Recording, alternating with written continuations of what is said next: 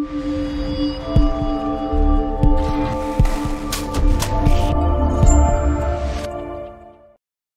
everyone and welcome back to UE5 BP Guru. Today we're going to be talking about math expression. It's a node that is very useful for keeping your blueprints tidy as you work within them.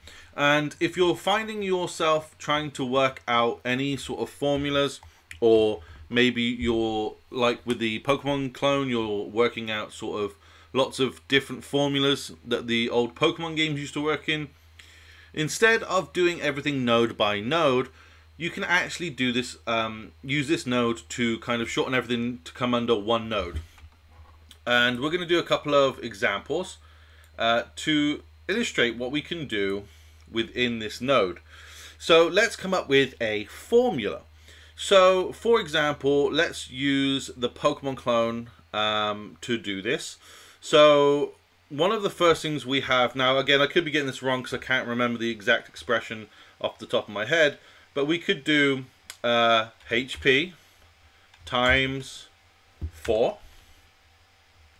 Then we may want to say, okay, we'll put that into brackets so that we can then work on the next part of the code. So we say, okay, HP times 4. Let's say our health is 50. That's going to be 200. Then we want to divide it by our, I don't know, current level. Like so. Once we've divided by our current level, let's say our current level is 6. That's going to be, no, let's do something easier. I don't know. Let's say it's 10. That would give us 5, I believe. No, 200 would be 20. Sorry, 20. So we're left with 20. Then we want to do plus attack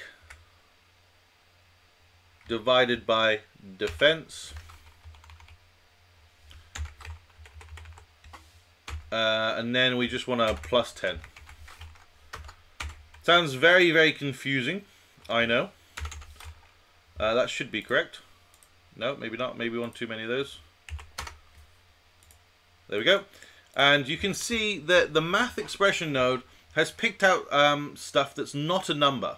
So I've typed in HP, I've typed in current level. We could actually, even to make our code look a little bit tidier, just put in CL. There we go.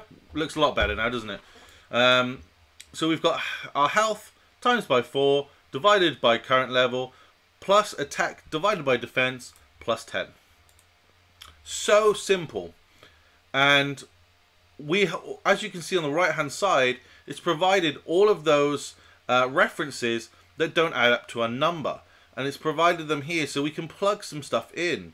As an example, if I get now obviously you have to imagine I'm using my strut in this scenario, but if I had a float that was health, I could literally just plug it straight in, and same for my attack, my defense, and my current level in my instance is actually normally an integer, but you can actually change them to integers. So we can also plug our current level in because my current level sits as an integer. So using this, it will basically take these values that I'm plugging directly into the math node and output me a value. Excuse me. So let's say our max health in this scenario is 22, and our attack is